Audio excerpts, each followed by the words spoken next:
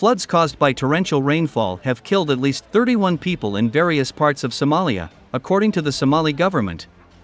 Residents in Beledweyne, in central Somalia, could be seen wading through floodwaters on Monday.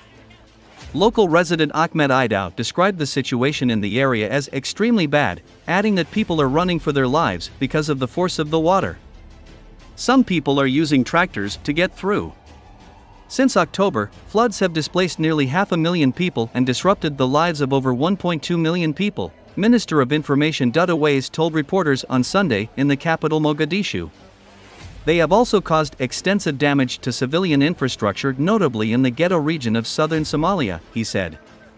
According to the UN, the lives of some 1.6 million people in Somalia could be disrupted by floods during the rainy season that lasts until December, with 1.5 million hectares of farmland potentially being destroyed.